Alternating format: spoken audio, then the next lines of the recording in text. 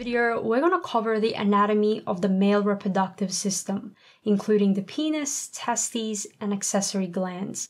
We're going to break down the functions of each organ. So let's get started.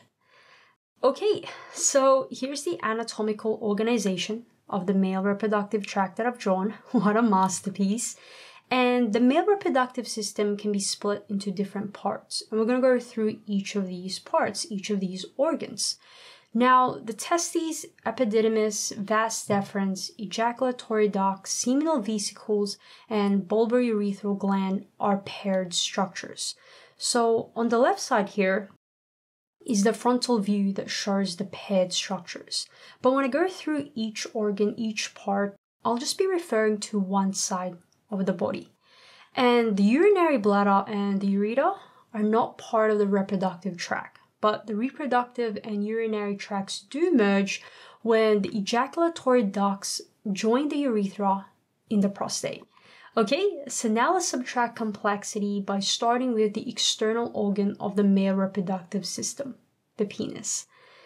Now, what I've done here is I've colored in all the other parts gray besides the part we're going to be talking about. And on the top right hand corner, as you can see here, there's the frontal view and the organ colored in. Okay, and before we talk about the structure, let's label the other parts in this masterpiece first. So this right here is the pubic bone. This is the abdominal muscle, then the bladder and anus. Now the penis has two main functions. Number one, sexual intercourse. So when the individual is aroused, erection occurs. The erectile tissues are filled with blood. This is due to high parasympathetic activation or the relaxation of the smooth muscle cells. And there are three types of erection. So there's nocturnal that follows REM sleep or rapid eye movement periods, reflex from genital stimulation, or psychogenic, so visual stimulations, fantasy, smell. And the second function is micturition, or urination, because the opening of the urethra is here. So the urethra carries urine from the bladder. And the structure of the penis can be divided into three parts. So there's the root, which is most proximal. You can't see it externally. The body, so the free part between the root and glans, which is composed of three cylindrical compartments, erectile tissue. The two compartments that run along the side of the penis are identical, and they are called corpora cavernosa. So those are the two compartments. They are identical that run along the side of the penis. And the third compartment is called the corpus spongiosum, and it's below the corpora cavernosa, and it surrounds the urethra and extends to form the tip of the penis. And the glans, which contains the opening of the urethra, and this right here is the urethra. And we're going to cover this in more detail in the erection and ejaculation lecture. So that's the penis. The next part is the scrotum. So the scrotum is a fibromuscular sac. It contains the testes, epididymis, and the spermatic cord. These are paired structures that are divided internally into two sacs, so one for each testes. Now, during fetal development, early fetal development, the testes are actually located in the abdomen. But then later on, around 7 months of gestation, they descend into the scrotum. The reason why they need to descend into the scrotum is for normal sperm production, because spermatogenesis requires a cooler temperature than normal internal body temperature, approximately 2 degrees lower. So cooling occurs because of the air circulating around the scrotum and the blood vessels supplying the testes that have a heat exchange mechanism. And there's also a smooth muscle underneath the skin called the dartos muscle, which wrinkles the skin to reduce heat loss, so it decreases surface area. And there's also the cremaster muscle that contract and pull the testes upwards towards the body when it's cold, so it can maintain temperature. Now let's talk about the testes and epididymis. So they are paired structures in the scrotum. The testes are the site of spermatogenesis, sperm production, and also hormone synthesis. And the epididymis are located at the head of each testes. They are loosely attached outside of the testes, and it's a storage reservoir for sperm. So let's zoom in on this structure and take a look at it closer. So the testes consist of seminiferous tubules, which are a series of convoluted tubules and are supported by interstitial tissue. So spermatogenesis occurs in the seminiferous tubules. And we'll talk about the structure of the seminiferous tubules in the spermatogenesis lecture and how these tubules are divided. So for now, let's just go over the basics.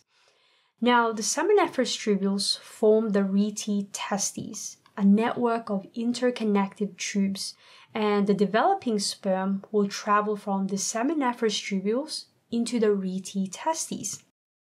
And from the rete testes to the efferent tubules, which are ducts that will transport the sperm from the rete testes to the epididymis. And in the epididymis, this is where the sperm will be stored and mature. So a storage reservoir for sperm.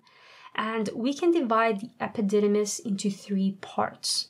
So the head, this is formed by efferent tubules and they transport sperm from the testes to the epididymis, the body, and then the tail, which is a distal part, and this leads to the vas deferens. But before we talk about the vas deferens and move on to the vas deferens, let's quickly talk about the spermatic cord, okay? Now, I don't have the spermatic cord drawn on this masterpiece, but the vas deferens, blood vessels, and nerves supplying the testes are bound together in the spermatic cord. So the spermatic cord is just a collection of ducts, vessels, and nerves that run to and from the testes. They are surrounded by fascia, which is why it's got that cord-like structure, the spermatic cord. Okay, so there's blood vessels, testicular artery, artery to the vas deferens, nerves, and of course the vas deferens, so the ducts that transports sperm to the ejaculatory duct. Okay, so now moving on to the vas deferens, let's zoom out of this view again and go back to our anatomical drawing. The vas deferens is a thick muscular tube that transports sperm from the epididymis to the ejaculatory duct. The ejaculatory duct is the convergence of the vas deferens and seminal vesicle. So the vas deferens is part of the spermatic cord and travels through the inguinal canal, entering the abdomen, and it's going to continue behind the urinary bladder. But what I've shown here is it's in front so that we can follow it through.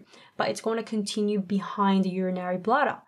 And the seminal vesicles are behind the bladder. And they join the 2 vas deferens or vasa deferentia, one from each testes, to form the 2 ejaculatory ducts. So the ejaculatory duct is this here, okay? The next part is the seminal vesicle or the seminal vesicles because they are a pair of glands which secrete fluids as part of semen. So semen is made up of sperm and fluids. These fluids are alkaline to neutralize the acidity of the male urethra and the acidity of the vagina. It contains fructose because the sperm needs energy for its travels. Safe travels, boys. It contains prostaglandins. This is to suppress the female immune response to semen that is foreign. And also clotting factors to help the semen in the female reproductive tract. Now from the ejaculatory ducts, it enters the prostate gland and joins the urethra. And the urethra is coming from the bladder. So the prostate is a single structure and it's the size of a walnut size. It's located below the bladder. The urethra then emerges from the prostate gland and enters the penis. And the prostate gland also secretes fluid. It secretes enzymes, and this is to allow semen to remain in a fluid state. And below the prostate gland here are the P-shaped paired glands called Bulbourethral glands, which drains into the urethra after the prostate. And these glands also contribute to semen. They produce lubricating mucus. This is to help neutralize the acidity in the male urethra and also help prepare a lubricated pathway for ejaculation. So these glands secrete fluids that includes nutrients, chemicals to help sperm survival and increase sperm motility, and also buffers to neutralize the acidic environment. So that is the anatomy of the male reproductive tract.